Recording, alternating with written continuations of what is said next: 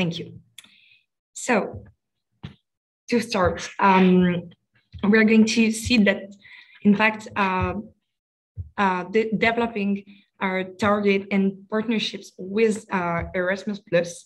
In fact, the EU project rely on a strong network of international academic partners with which it commits itself over the mid and long-term Erasmus Plus at the University of Montpellier.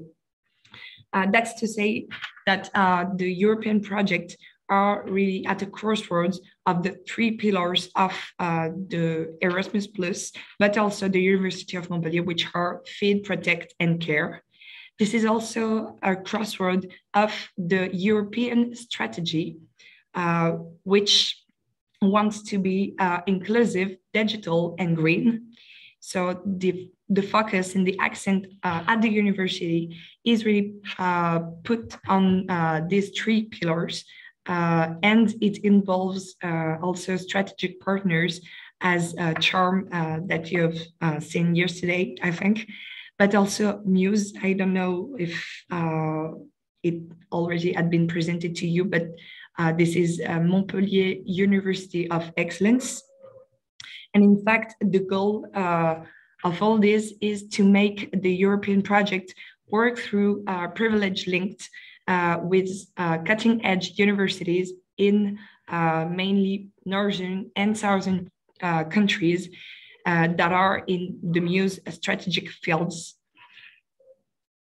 To continue, we can see that these three pillars are really at the heart of the strategy of the University of Montpellier that is shared, in fact, with the national priorities, but also the European ones.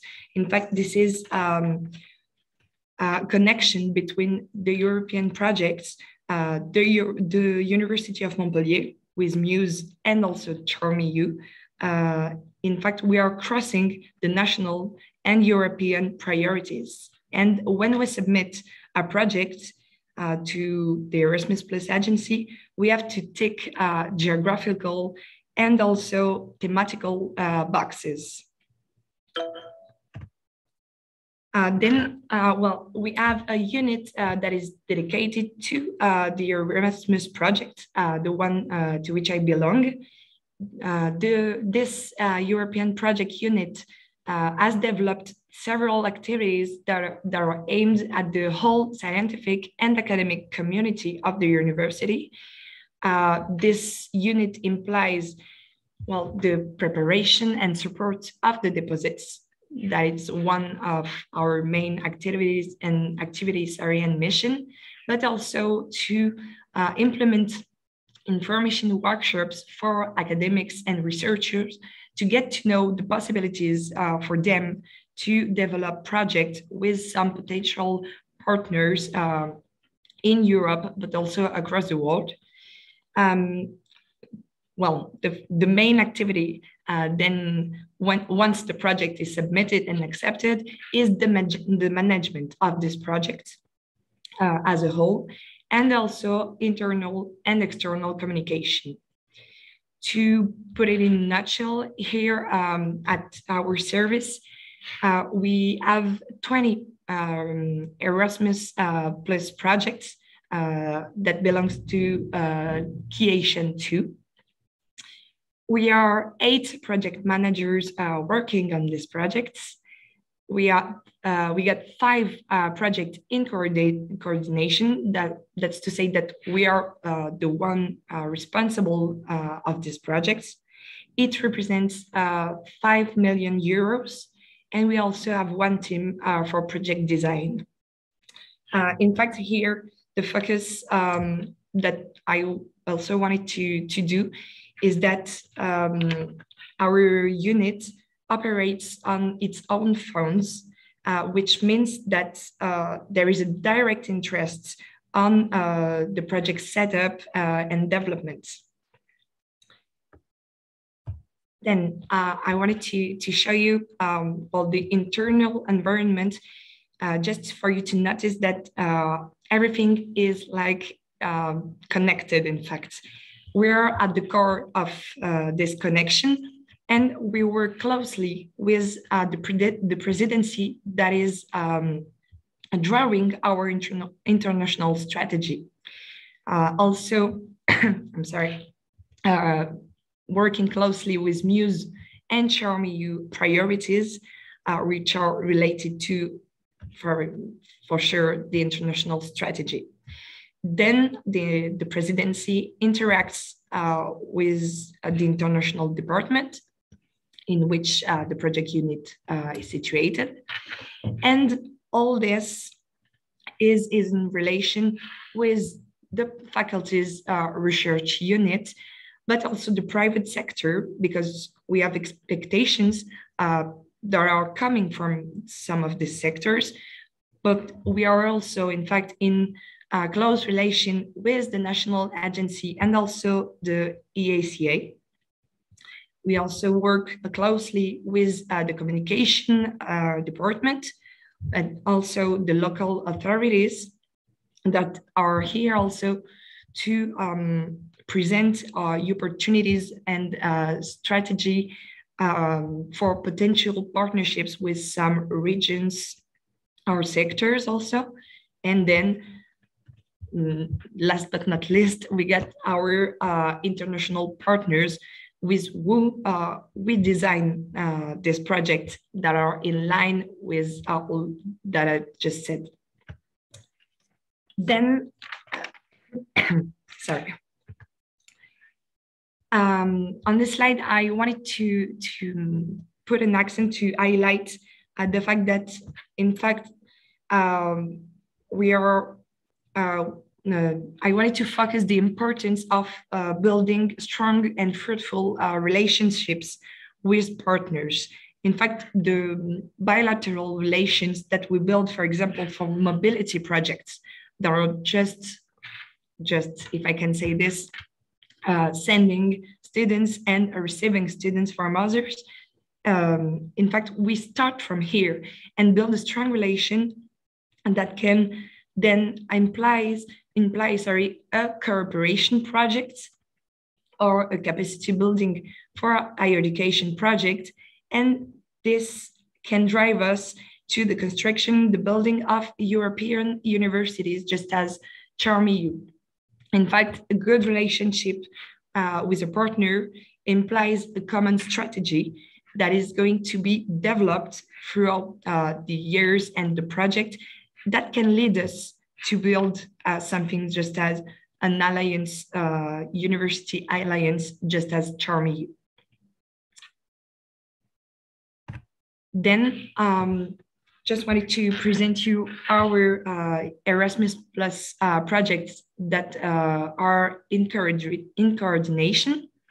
In fact, we get 2 partnerships projects in Europe.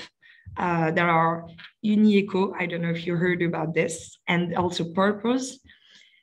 We got 2 with Algeria, and then we mainly focus on West Africa, South Africa, and Southeast Asia.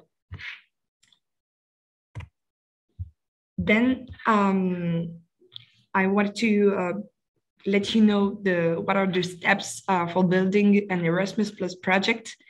Once the project is identified, you have to build a transnational project team. In fact, we all have to do a reflection, sorry, there's a mistake, a reflection on the previous projects. That's to say, to identify what has worked and what did not work, and try to, well, improve the management thing, the people that are involved, the sectors also, and even the partners sometimes. For example, we submitted a project 3 years ago that we are in coordination. I've talked about it a minute before. This is the Purpose project. And in fact, at the beginning, we were 4 universities involved in the project. And we have to face some difficulties, and one of the university just left. So this is something that we want not to happen again, because we were like cut in the development of the project. And in fact, this is a story of learning from your mistakes. And so we have to consider this when building a transnational project team. Then we have also to consider the skills of all team members, as well as the resources that are available within the participating organization. As I was saying before, we work and we are run on our own funds. This is why this is very important to be involved in many projects, just to be able, in fact, to have the human resources to work on this project. Then you'll have to select trustful partners that you can be sure that they will be involved during the long run of the project, not just in the beginning, and not just for the expectation of some institutions, but throughout the conduct of the project. And also you have to consider that the approach should be driven by the needs of the project, and that what worked in one project may not work in another one. And as a conclusion for this first step, I would like to say that finally, the relationship building is key for the success of a project, and that the COVID-19 made even more important is that a transnational team has a limited face-to-face contact, and that we should take into account and take into consideration that working virtually has to be the core of our work. That was emphasized by the COVID-19, but it always has been like this. And this is something really important when you submit a project to get to know that you are going to be all the time on virtual meeting and a lot of email exchanges to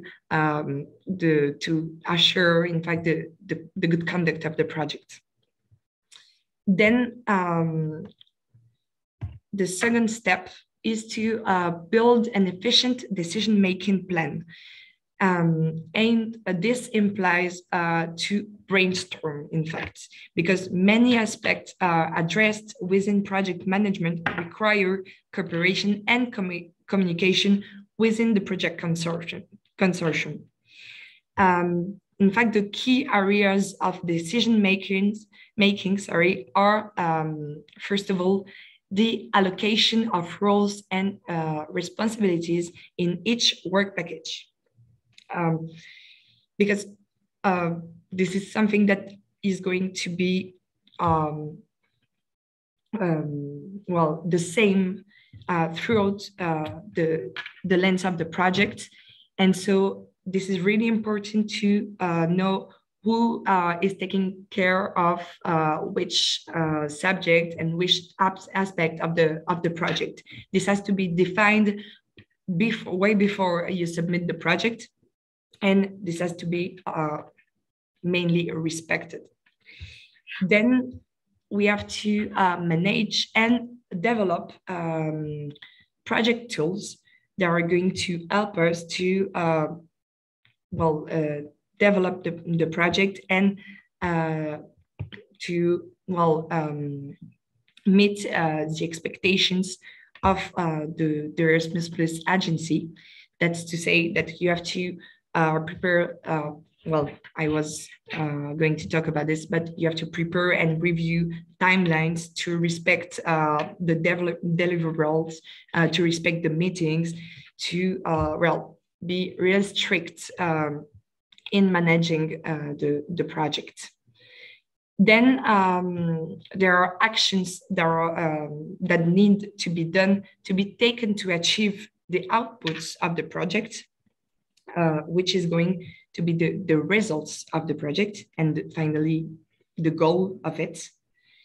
Then you'll have to define the different committees of the people that are going to make part of the project management team, for example, the quality board, in another time to assure the good conduct of the project. Then I already talked about the reviewing timeline, and also what is most important to take into account is the resource allocation. Let's say who is going to be able to work on this project and for how long. And this is again need to be defined before submitting the project and before applying for it. I just wanted to come back on the slide that we were before to say that when we build a transnational project team and a project, in fact, when we brainstorm it, we have also to take into account that some institutions are focused, for example, on research, and that some others are focused on they're technical focused, in fact. And all the tricky part is to find a balance that can allow each institution to meet their expectations. And that's, in fact, all this work of our brainstorming and meeting expectations that is going to assure the good development and the good setup of the project. I believe this is the last, oh no. Then the third step of building a European project is the quality management of this project. In fact, we got 4 key aspects of quality management. The first one is that quality management is not only about reviewing and reading each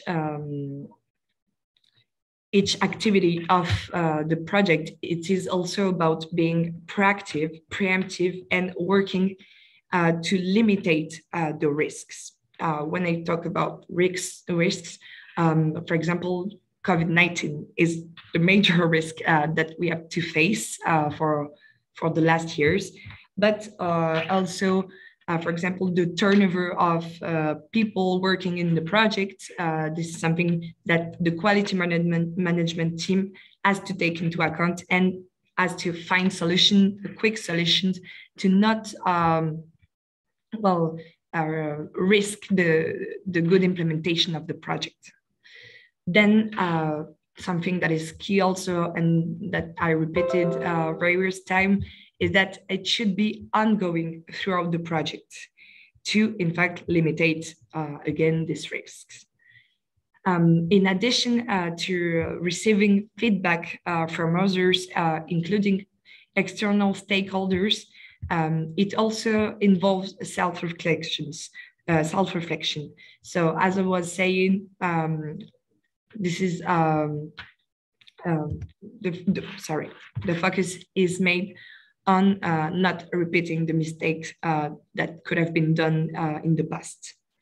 And then I would like to focus that this is a learning process, and that it should result in a review and adaptation if necessary.